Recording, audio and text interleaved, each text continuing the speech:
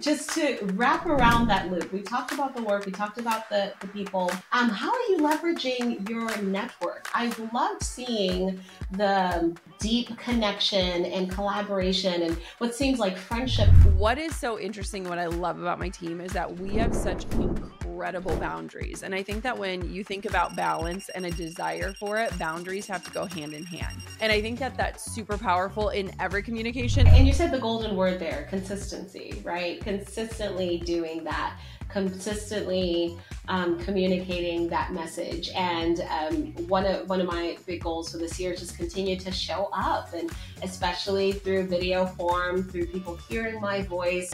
This is the Gold Digger Podcast. I am so excited for today. We brought back our Gold Digger coaching sessions, and I am with a very, very special woman today. So Nicole, welcome to the Gold Digger Podcast. Thank you, Jenna. It is an absolute dream come true to be here with you. Thank you for having me. Oh my gosh, yes. Okay. Give us the landscape of kind of where you're finding yourself in your business, in entrepreneurship, even in your season of life, just so that we kind of have the foundation laid as we dive into some of the amazing questions that you prepared. Absolutely. In this season of life, I find myself as a mama to two littles, a wife, an early career development strategist, and a women's ministry leader, because I can't get enough of doing all the things, right? Yes. And I've been running my company, Education Advancement Consulting, for 2.5 years now. It was born out of the pandemic with a newborn and a toddler, oh my gosh, as so many women did, to take the leap to spend more time with their kids.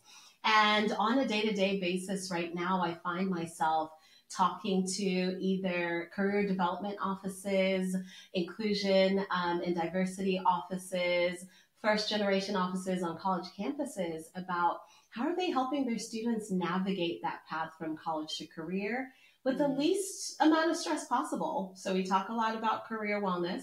How are you managing your professional development, your mental well-being, as well as financial literacy, so that you are at your best when you advocate for yourself for what's next.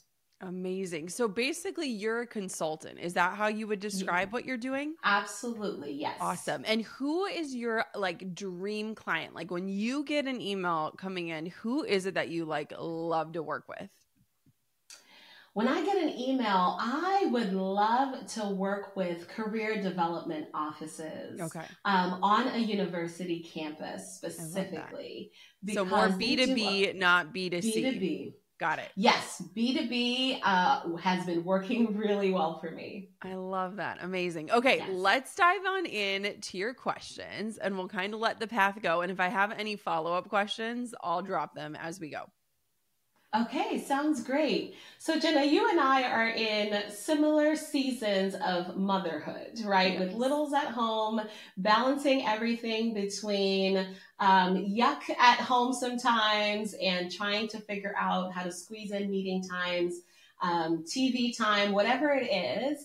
And I just want to know, right? I'm thinking of the Jenna who turned a $300 camera into a stay-at-home 7-figure business, work from home, seven-figure business. How did you manage that balance as you were growing your business? Because it probably took a village. It didn't come overnight. So I'd love to know, how did you manage that work-life balance? Yeah, I mean, we were laughing before we got on air because my family got hit with the crazy flu bug. And it's just yesterday, as I was going to bed after a day of just disaster in our household of laundry and taking care of everybody, it made me think so much of how grateful I am to be an entrepreneur and have the flexibility to, at the drop of a hat, pick up my daughter from school and, take care of, cancel things and things like that. And that is so wrapped in privilege that we even have the capacity to be flexible in that way when life happens, because guess what? Life is going to happen. And balance is such a tricky thing for me because I feel like women, I don't ever hear men talk about balance. Do you ever hear men talk about balance? It's such a funny thing when you think about it. And I feel like balance has been ingrained in us as women that we have to juggle it all and keep all the balls in the air at all the times and do it all beautifully while smiling, right? And it's just like not possible. And I remember when I was studying some like language for my book, and I looked up the word balance, and balance is a moment that isn't meant to be maintained. And so it's funny that we approach balance as this like state where we're like, we just want to be in balance all the time. It's a moment. Like you can be in balance for one moment and the next moment be out of it. And so I've had to really figure out which seasons are meant for like hustling and where the business is coming a little bit more first, and which seasons are for parenthood. And I will say that the majority of the last 5 years of being a mom, it's been the scales have been tipped to motherhood, but I am able to do that because I had already been an entrepreneur for so long. When I think about you starting your business, you're still relatively new, 2.5 years into it. Also raising kids, you don't necessarily have the bandwidth to be like, I'm going to press the brakes, because the gas pedal is still getting pushed down, right? Right. And so for me, like I've been so fortunate. My husband stays at home. Like we have the ultimate flexibility to be able to do these things. It's not possible for everyone. It's not realistic for most people. And so what I want to encourage people to do is to not say, well, this is what I have to do in order to achieve balance, but to just have a level of awareness and consciousness around the choices you're making on a day-to-day basis. Is this where you are needed most right now? Is it your business? Is it your babies? Is it your life? What is it? And I think that when we raise our level of consciousness, we stop feeling that like self-deprecating, like, oh, I didn't get done what I should have, or I wasn't as present as I should have. And you are just more conscious and aware of like, this is where I put my energy and time today. And this was the best place for it. And so that's what I would encourage, because my story is not going to be like yours and not going to be like anyone else's. Our stories are so unique. But I think that the biggest thing for me when it comes to balance is really just an awareness and consciousness of where I'm choosing to put my time and energy, and allowing that to just be what it is. And so I think that can kind of help, because when we're feeling out of balance, it's usually just that we're not really going into where we're spending that with a level of consciousness. Does that make any sense? It makes a lot of sense, especially when I'm holding on to you saying it's a moment, right? Yes, it's not a constant state of being. It's a moment. And so by choosing what to focus on in that moment and what matters. So I know for these few hours while the kids are at school, what I'm choosing to focus on is my business and growing my business. But when pickup happens, or I get a call in the middle of the day, like last week, 2 times, I just forgot to pack their lunch and had to run it over to school. And I didn't have to tell anybody. I just picked myself up and took it to school because I have that flexibility. And that's what mattered in that moment, because I can do that. And that's what's valuable. My kids need to eat. So I appreciate that you say the moment, and then just focusing on what matters in that moment, because I tend to mix it all up and no one's happy. Yes. And there's no worse feeling than going to bed after working hard all day, whether it's in mom mode or work mode, and going to bed and being like, what did I even get done? That is like the worst feeling, when you were like, I was running around with a chicken and its head cut off and I still can't even tell you what I did. And so it's like, when you have that level of awareness, you're like, okay, and this is what mattered today, and this is what I did today. And like, rest easy. You earned it. Go to bed. I love that. And actually, this takes me, it makes me want to just kind of dive deeper into that, because you mentioned you have an incredibly supportive husband, right? And you're able to also be flexible when you need to in mom mode. And what does that look like in work mode? Because I saw the selfie on your blog with this beautiful group of women behind you, this team.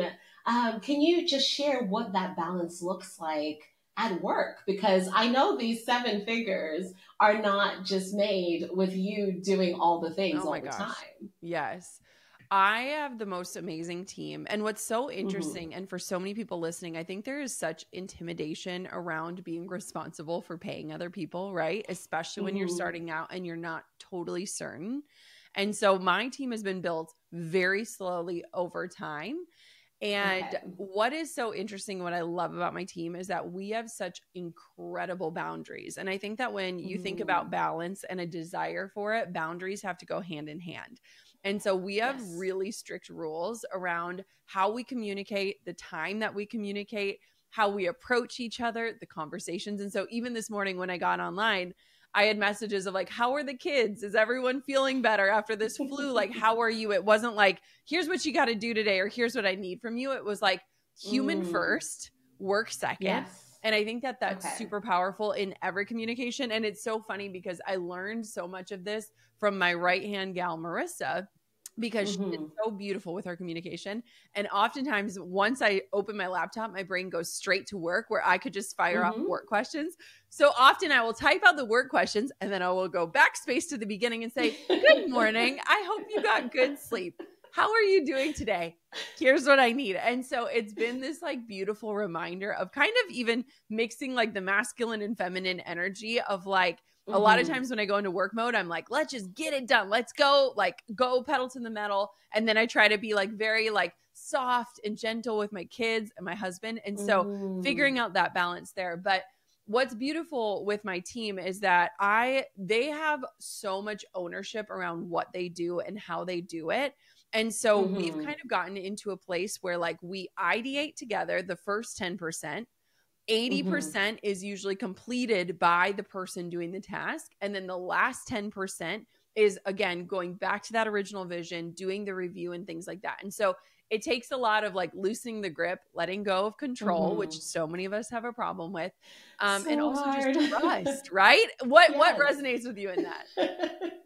It's the letting go, right? And of control. I heard somebody the other day say, my business is growing because, I used to do 70% of the work and I would outsource 30%, but I was still doing so much. Yes. So now I have built a team of people that are experts in the space. So I can have the calls when necessary, and then I immediately outsource the work itself to the rest of the team. And I'm still in I want to do the 70%. Yeah. I know I have no business doing the 70%, but so that really resonates with me, letting go, because you're hiring this person because of their expertise, because of what they bring to the table, right? I think of even just right now, my experience, with Christy, who has been phenomenal, by the way. Her communication, her warmth comes across. And I love that that's a reflection of you and who you are, and that's coming across in your team. So it even speaks to the synergies you all have. One thing I think that's so interesting, and I'd be so curious if you started to just pay attention, because you said you are doing the 70%. And honestly, I think it's beautiful for founders to do every piece of the work at some point, right? Like I can still do every single thing that happens in my business. I don't want to, and I'm not the most qualified to do most of those things. And I think a lot of times the resistance in like loosening the grip and letting go of control comes because we're worried that we're going to let go of the things that we love the most, or the things that light us up. And so I would just be so curious if you started to pay attention to the things that you dread, the things that you keep putting off, the things that you kind of grumble about. Those are the things where you can start to let go of those pieces, knowing that somebody else loves doing that, right? Like my support person, her name is Steph. She has been with me, I think, for 7 or 8 years, which being in a support role like that for that amount of time is incredible. And she is so good at it. And I would hate to answer support tickets. I would just hate it. That would like be like my worst job ever. And so the fact that she enjoys it and it gives her energy, and she like shows up every single day and has done so for years and years and years, like it's just a reminder of like the things we don't like, someone else likes them. And so it kind of helps like the loosening of the grip in that way, where you can still hold on to the parts that you love, that require you, that you give that like special sauce to. But then if you just even start making a little list of what lights me up and what drains me, you might start to see trends and places where somebody else could step in to help. So that maybe you go to like 60-40 and then 50-50. And when you get more freed up, you might even find different things that light you up that you hadn't even considered before. I'm going to make that list because there's some things that are floating that I need to put down and just, put on a list that I need to put away and give to someone else. And I'm actually finding that some of my village is intervening at this point and saying, hey, can I do this for you? I can do it. Hey, can I do this for you? Right? Because they also know I'm not in a stage where I can pay all the people and do all the things, right? There's so much, you remember, and I'm sure you are still very mindful of that, but especially in the beginning where every single dollar oh my gosh, yes, means a whole lot. It still does now, I'm sure, because you're still accountable, but that initial stage of I can't just decide on a whim, or I've done it and it's burned me or whatever else. So I'm starting to see my village kind of intervene and say, okay, well, I can help you with this. I can help you with that. And I say, oh, you know what? Great. I actually don't like doing that. And it's stopping me from recording this thing. It's stopping me from publishing the podcast I should have a year ago, So I'd rather be doing this. I love it. Aww. Yes. Okay. So I think just to wrap around that loop, we talked about the work, we talked about the people.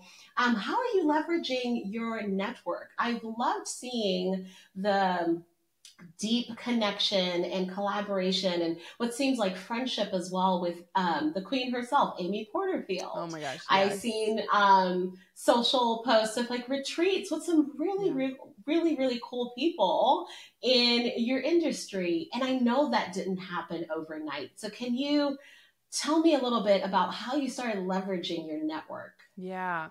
I love this. And I love that you were bringing this up too, because I think entrepreneurship can be so lonely, like so crazy lonely, right? And I think too, when we're starting out and you are maybe battling like imposter syndrome and all these doubts and questions, and like imagining you with 2 little ones starting a business and trying to like build relationships, like friendships are hard at this stage of life. They take a lot of effort and energy, which a lot of times us tired moms don't have to give, right? So I'm just like bowing down to you that this is even a question.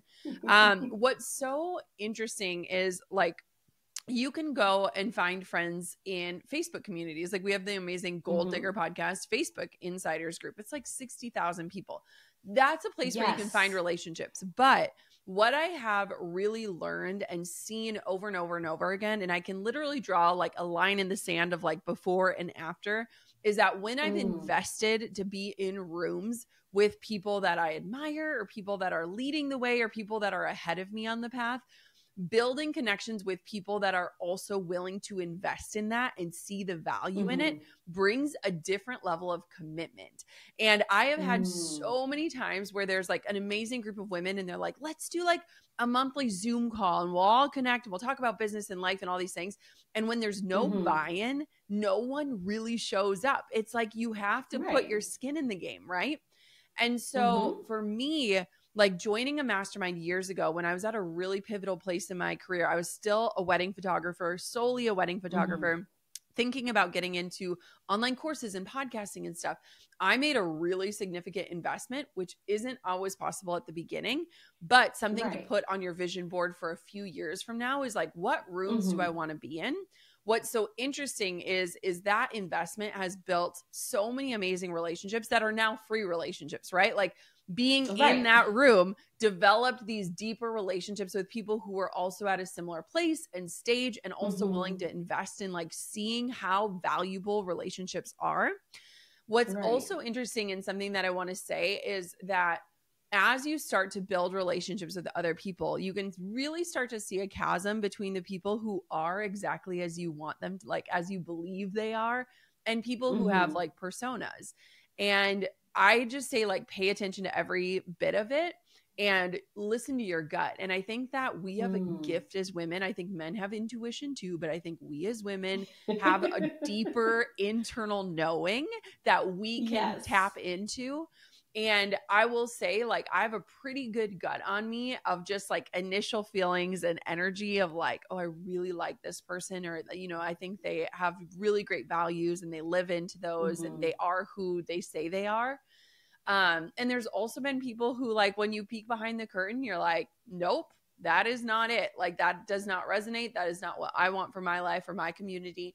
And so that's so interesting. And it was funny because, like you said, Amy Porterfield, like, we are best friends. Like, we talk all day long. We talk about everything. Like, I'm talking about everything. I love and that. It's been one of those relationships where, like, every day we're sending like 5-minute voice memos to each other. I feel like she's like the VP of my company and I'm hers because we know so much. And I think that just takes time. And again, like, I was her student first, and then I was like determined, like, I'm going to be her best student.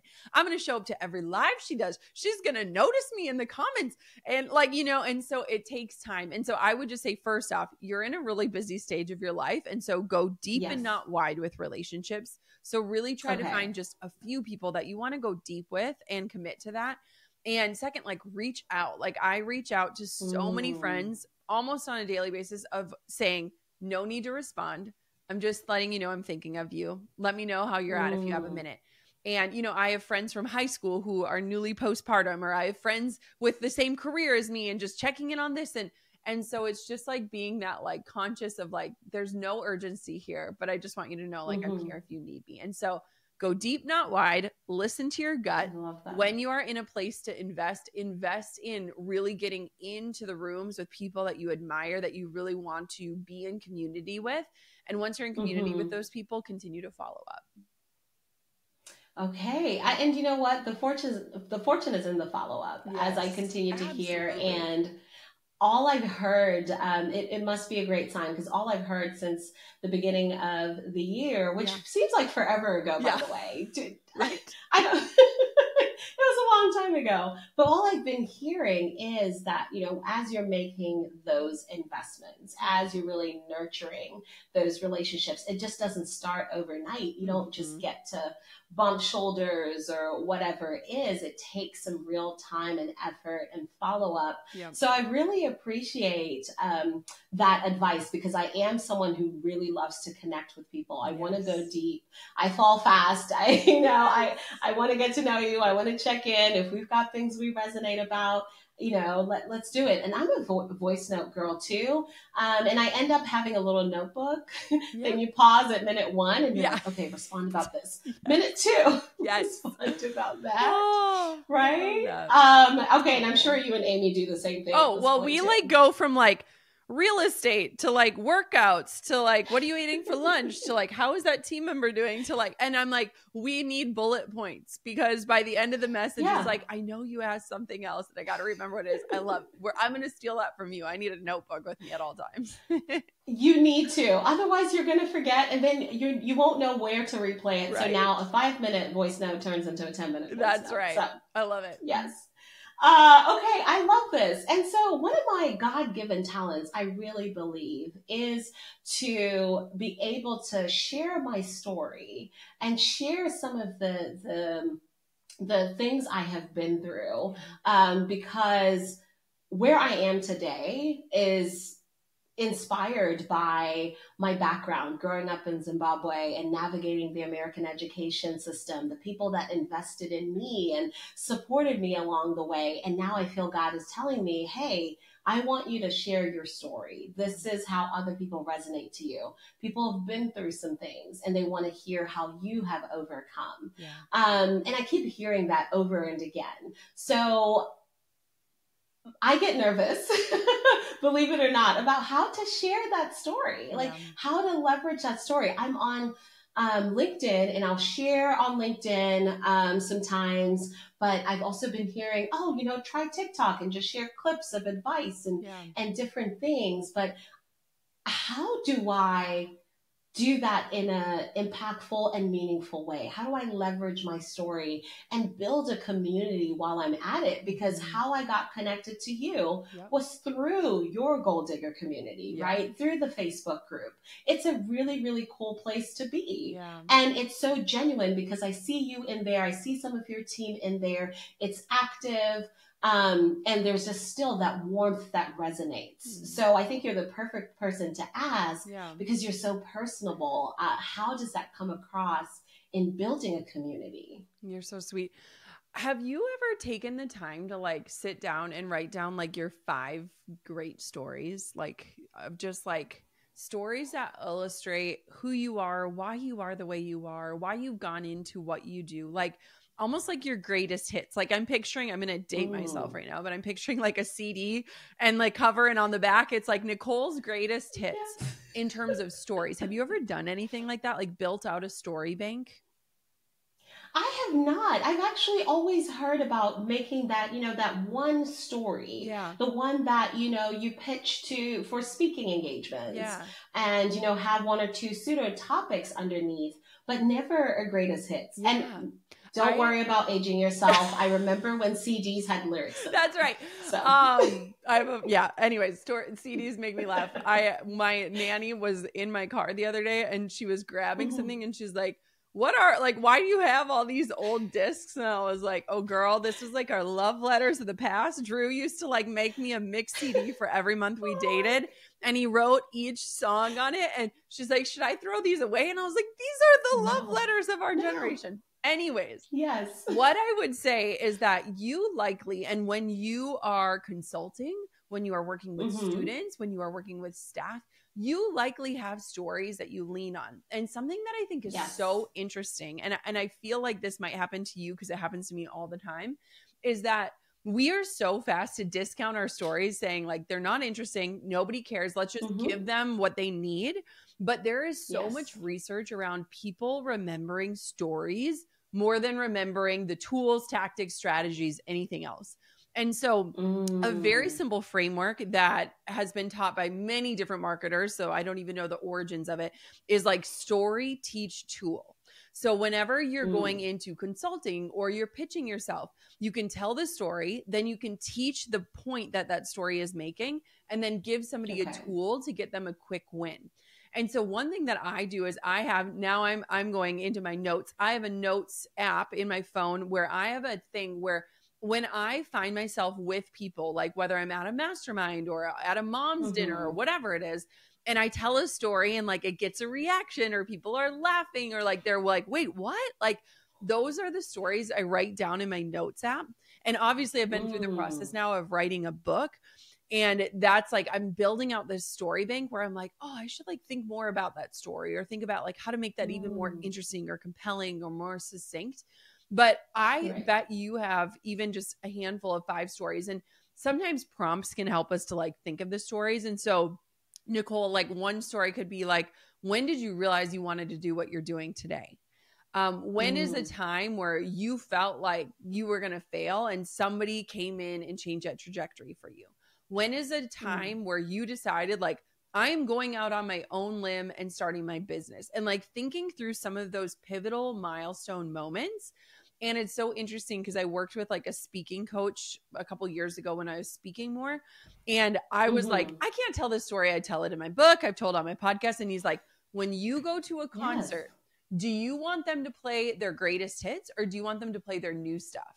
Now is not the time to test out the new material. Test it out when you're in conversation with people, but keep the ones that you're really good at, your greatest hits, reserved for clients, for community, for your students. And so it kind of helps remind you of like, even if somebody's heard this 5 times, they haven't heard it this way today.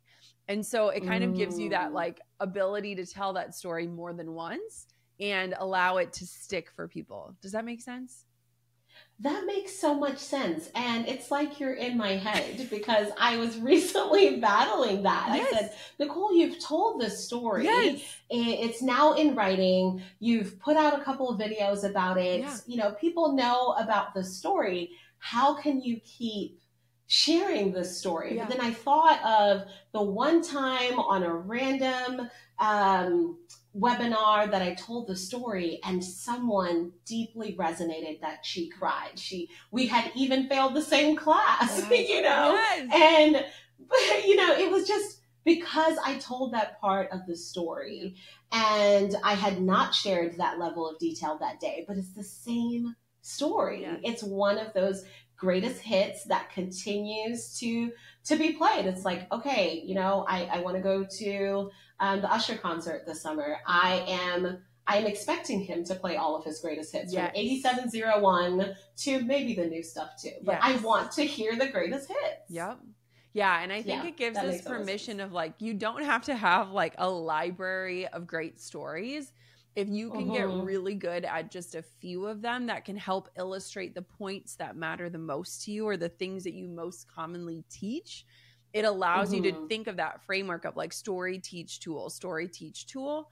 And that allows you to like walk into situations with a different level of confidence of like, I know I have something to offer and I know something is interesting. And every time you tell it, you get better at it. So I love that. And I think too, when you were talking about like LinkedIn and TikTok and different things like that, LinkedIn seems like the most brilliant place for you to be, especially being in this career world and consulting. Like that feels like the perfect fit in my opinion.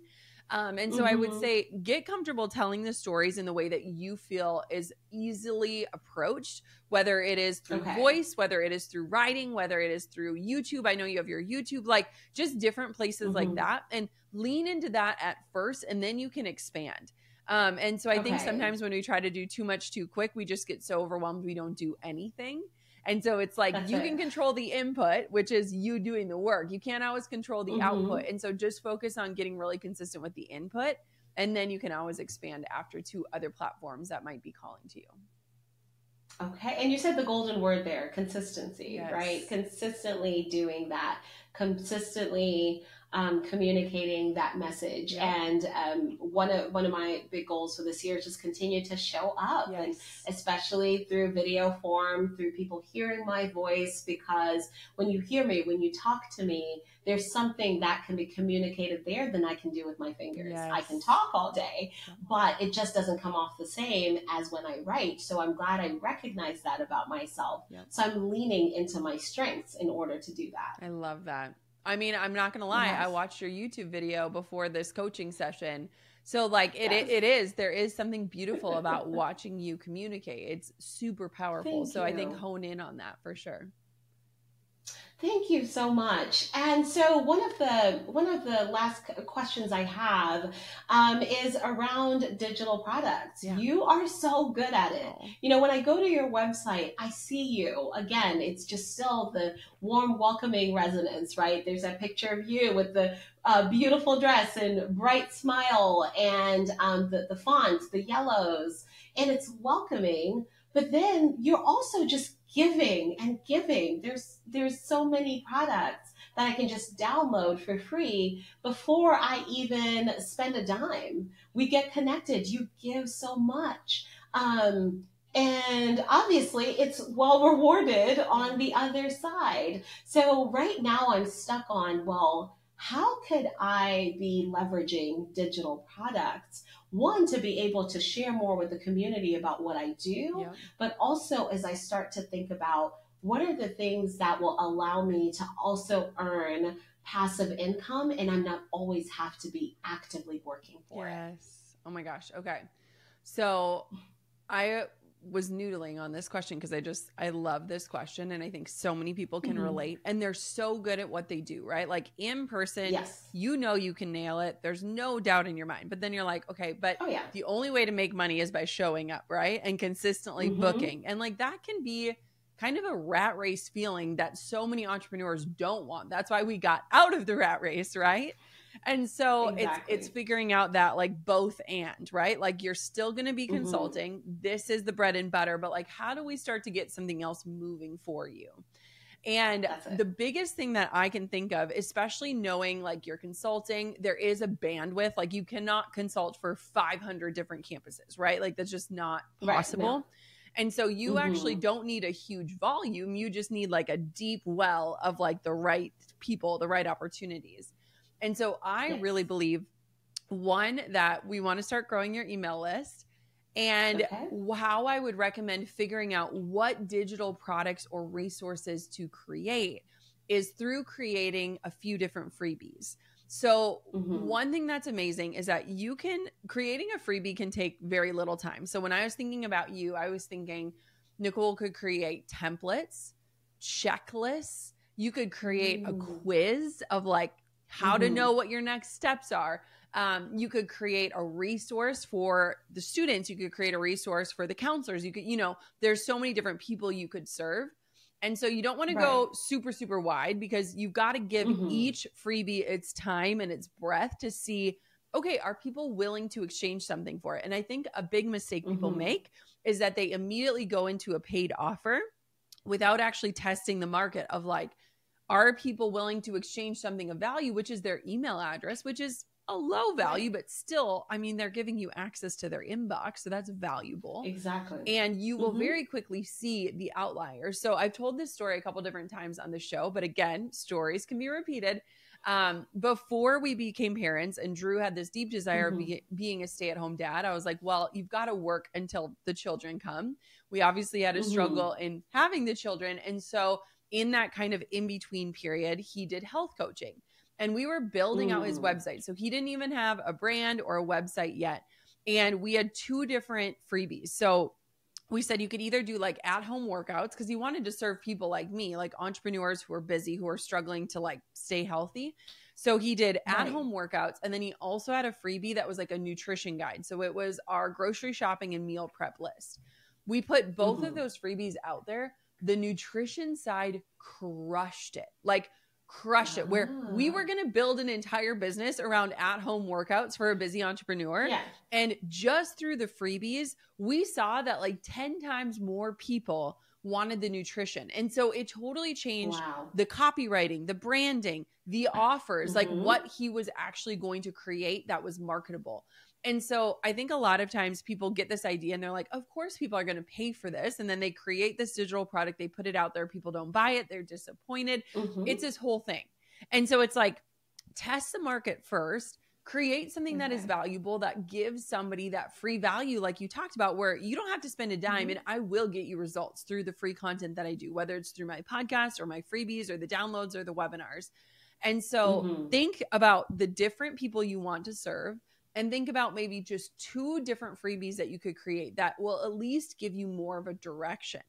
Growing your email list is going to be the number 1 recommendation I have for you, because again, you don't need thousands and thousands and thousands of people. You maybe need 20 great qualified clients that are willing to pay what you charge, right? Like it's kind of when I was a wedding photographer, I was limited to my personal bandwidth. I wasn't going to shoot more than 25 weddings. I didn't need to reach every single bride and groom or couple out there planning a wedding. I just needed the right people. And so I think you have a beautiful opportunity of giving free value to people that are contemplating investing in you and leading them on the path of that consulting. And then also seeing, okay, maybe they can't afford my consulting fee, but maybe I could offer them a video series or a course or a guidebook or a template or a handbook or a questionnaire that they can leverage, where they get my expertise without having to pay for me to physically show up. Does that help?